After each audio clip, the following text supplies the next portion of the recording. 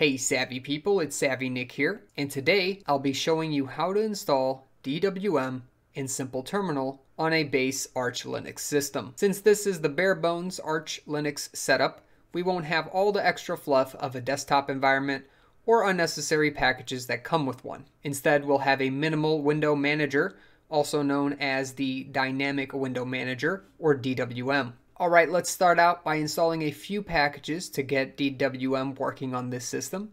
If you need help installing Arch Linux, I'll go ahead and put a link in the description below and also in the right hand corner. First, we'll need a few packages for really development and editing. So let's do sudo space pacman space -sy, then space base -devel. Now what this package is the base development package. It'll help us compile the source code of the two suckless sources that we will be downloading and installing today. So next is git, so we can pull down repos, and then finally vim, a text editor that I'll be using today. You can use whatever text editor you're comfortable with, such as Nano and others, but these three packages will get us started. Let's press enter and type in your password for your administrative user. And the first thing that will come up is whether or not we want all the members inside the group called base devel, which stands for base development. And yes, we do. So we'll select enter as the default option. It says the install size is 319 megabytes. We'll press enter and let things install real quickly. After those three packages are done installing, we'll continue on by cloning down a few repositories. Make sure to support the channel by subscribing below and hitting the notification bell for more Linux and programming videos. All right, let me clear the screen so we can see things a little better here, and let's clone those repos down. So first we'll type in git space clone space https://git.suckless.org/DWM. Now this is the official repo of Suckless and specifically DWM, their Dynamic Window Manager. So this will pull down the source repository for DWM with all the files necessary to build DWM. Press enter and give it a few moments to clone down. Of course, you need an internet connection to do any of this. You would have figured that out by now. And also, if you already have a package installed on your system, let's say it was necessary for something else that you did on your computer, no big deal. Pacman will take care of it and just skip over that package since you already have it. It might update it though, in case you're running a few versions behind. All right. Now, if we type ls, we'll notice that DWM now exists on our file system here. Mine's currently located in the home directory under my home user directory. Yours will exist wherever you were last at, but this is fine for me.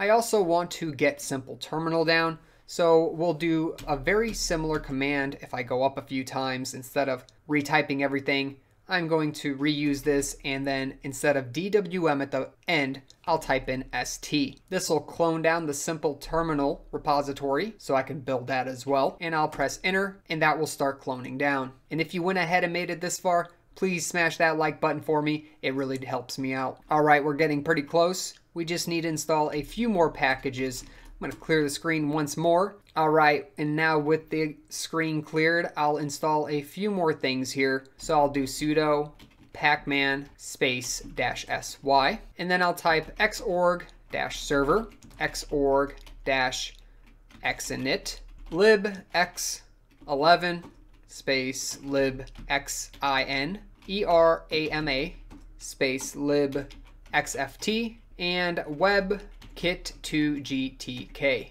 Now these are all packages and libraries that I'll need in order to successfully compile DWM and ST, as well as render DWM. After I have all these typed in, I'll press enter, and we can see that there are quite a few dependencies here. We'll accept those and let things fly here. It'll take just a few moments. And if you haven't already and you're still waiting around, make sure to smash that like button for me. All right, now we're getting real close. So I'm clearing this once again. All right, and now I want to make sure I'm in the home users directory. So mine's /home/savvynick. If you need to change directories, you can do cd space /home/ your username. Mine's savvynick. So I will also check this by typing pwd, and I've confirmed it's in home savvynick. In here, you might have this file already, you might not.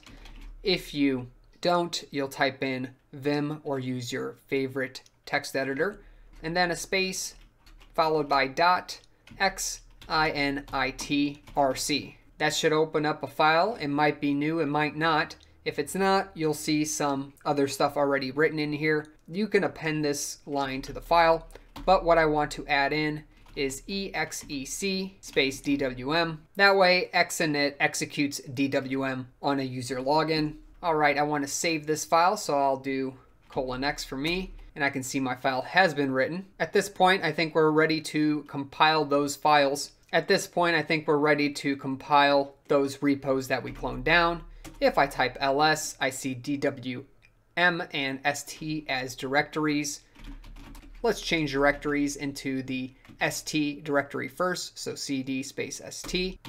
If I list the contents of this directory, we see we have quite a few files here. We can compile things by typing sudo make space clean space install. And if everything went successfully, we'll see that we have no errors and a file was copied over to the user local bin directory, and we should be ready to use st at this point. So now let's go into the DWM directory. So I'll go back one and then change to DWM. In here, I want to really do two things. Let's first build this one as well. So sudo space make space clean space install. This one should have no errors as well, and it looks like everything worked just fine. All right, clearing things out. Before I move on, I want to edit one file in here, and that's the config file. So I'll do sudo vim and then config.h. And in here, I want to search for /sh, and you'll see it down here, what seems to be line 55 of the file. We want to change this because it says the helper for spawning shell commands is bin sh, so sh is currently being used, but we want our new terminal that we just got done compiling to be used instead. We can do this pretty simply by changing to the location of where st can get executed. So according to the build process before, it's being stored in user local bin st. I'll show you how to check it out just to make sure, but I just remember it from the build process. So that's what I'm going to put in here and then save and exit out. In order to check out where st is located, we can do which space st, and we can see user local bin st is the location of st, and that's where it's getting ran from anytime you type st in. And that adds up to what was in the file if we look above. You're getting very close at this point. All right, and the final thing I want to do is edit the bash profile file. So I can do that by doing vim space .bash _ profile. Now this probably already exists if you have a user and you're using bash. So there might be some stuff in it. We'll press enter to open it up. And as you can see, there are a few lines. We want to go to the bottom of this file and insert a new line that says start x, and that's it. After that line is in there, make sure to save and exit out of the file. And now at this point, you can do two things. Either exit out of the user and try relogging in, or just reboot, and that should load things up. I'll first exit and log in with my user once more, type my password in, and congratulations if you made it this far. You've successfully installed DWM, and let's confirm that st works as well. To open a new terminal up, we need to press the mod key, shift, and enter. Now, the mod key typically is the alt key with the standard setup here in DWM. So if I press alt, shift, enter, look at that. I got a new simple terminal loaded up on my screen. I can also resize things if I type the mod key, which is alt, and then use the right key in order to change the window up. And I can move it around using the left key and holding down alt here on the screen. Let me increase the size of the font here. That way we can see things pretty well. And I'll make a quick edit again just to show you how to change one thing up here in DWM. If I type ls, I'm here in the home directory of my user. I will type cd and open up the DWM directory. And let's open up that config file again.